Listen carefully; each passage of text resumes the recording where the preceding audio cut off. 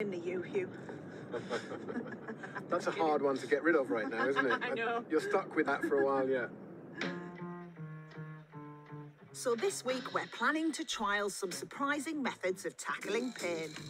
And our laboratory is this place, a family-run garden centre in the Wirral. And it looks like the staff like to keep things in the family as well. I'm Dan, my name's Nick. Eldest son. Edward. I'm Oliver, the youngest son. This lass here is my trouble and strife. Around half the UK population spend their working day on their feet, so aches and pains at work are extremely common. In the UK, 31 million days a year are lost from upper body pain alone. It'd be nice to not finish work and then go home and have backache.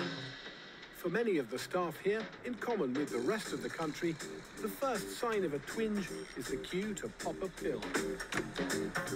There we go, my van pain-killing kit. While others find their own ways of managing pain.